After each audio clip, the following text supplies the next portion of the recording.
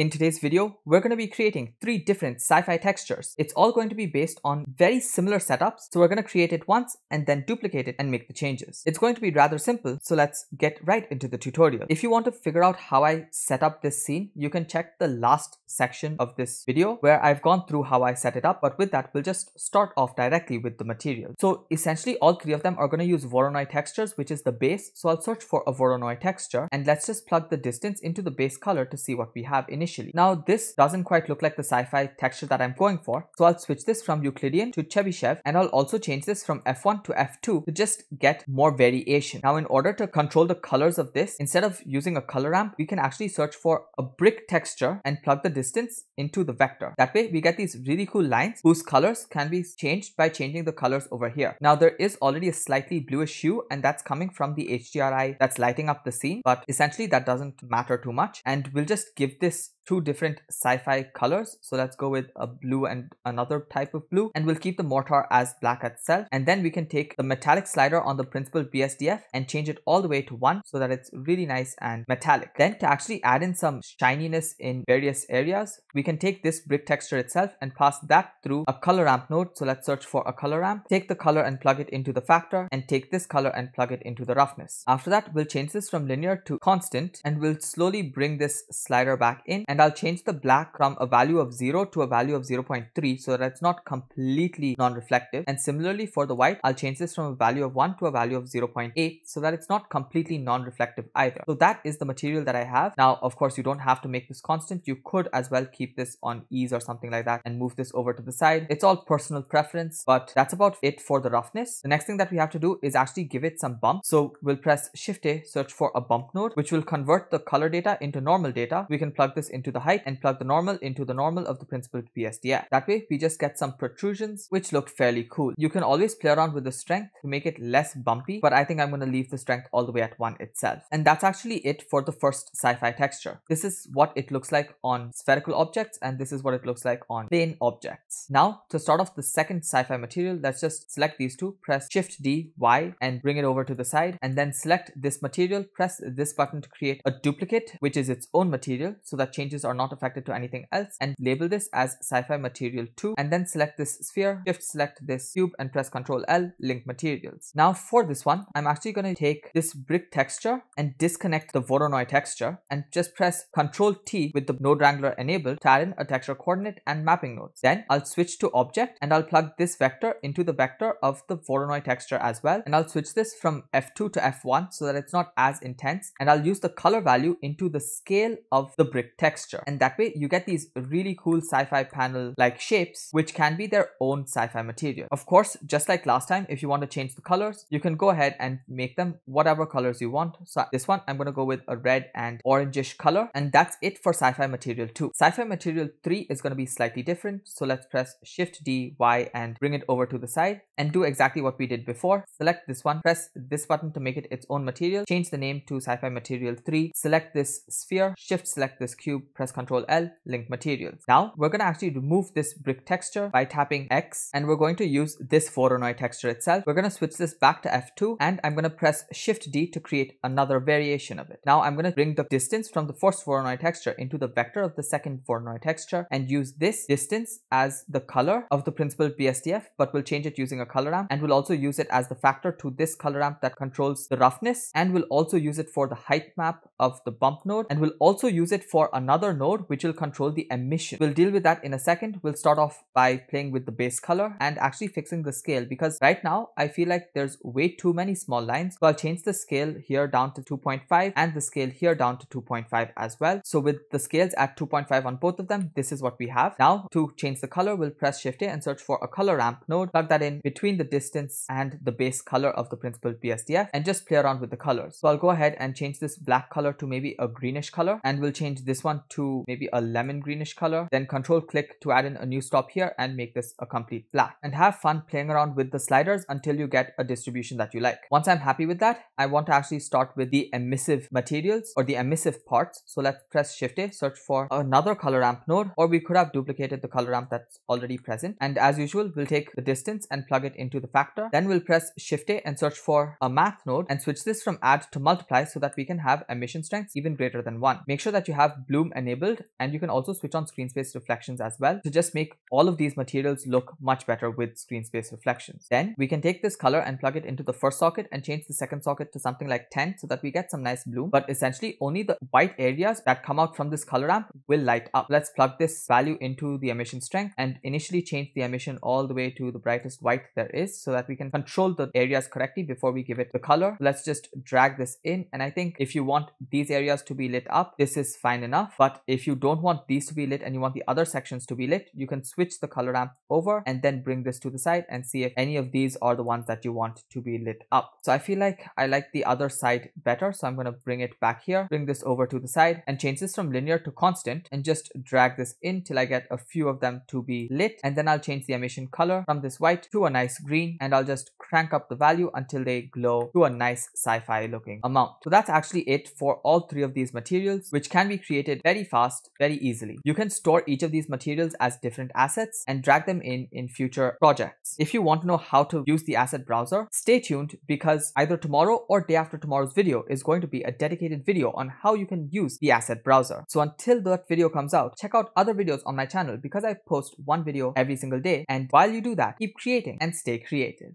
This section is for those of you who wanted to see how I set up the entire scene. So it's fairly simple. The first thing that I did was press Shift A and search for a mesh icosphere and go to the drop down over here and increase the subdivisions to something like 5 so that it's really nice and smooth. Then I'll just go to the object panel over here and switch the shading to shade smooth. Then I'll press GY and bring it to the side and scale it up by maybe 1.2 just to make it roughly the same size as the cube. After that, the cube already has the default material linked to it. So I'll select my icosphere, rename this to just sphere, and then shift click the cube and press Ctrl L, link material. Now both the cube and the icosphere has the material set, which we can rename to Sci-Fi Material 1. Then we don't need the default light, so we'll select it and tap X to delete it. After that, for the world settings, we can bring our cursor to the junction of these two windows, click and drag to create a new window, change this to the shader editor and switch from object to world. There, with the background node selected and node wrangler enabled, if you want to know how to enable node wrangler, go to edit, preferences, add-ons, and just search for node wrangler and make sure that it's checked. And if you have that checked, you can press Ctrl T to add in the texture coordinate and mapping nodes. Now you can switch to object, although this portion is not that necessary, but the most important is choosing an HDRI using this button. So once you've opened up your HDRI, to actually see it, you can switch your viewport shading from solid to rendered, and that's what it looks like. But obviously I don't want the background to be seen at all, so I'll shift this to the side, press Shift A, search for a mix shader, plug it in here, then duplicate this background node and just plug this into the second slot. And for the factor, I'll search for a light path node and plug the is camera ray into the factor of the mix shader. And with that, I'll switch back to object and I'll select my original cube, and I'll actually begin the tutorial from this point on. And you can follow along from the beginning of the tutorial from this point if you needed to.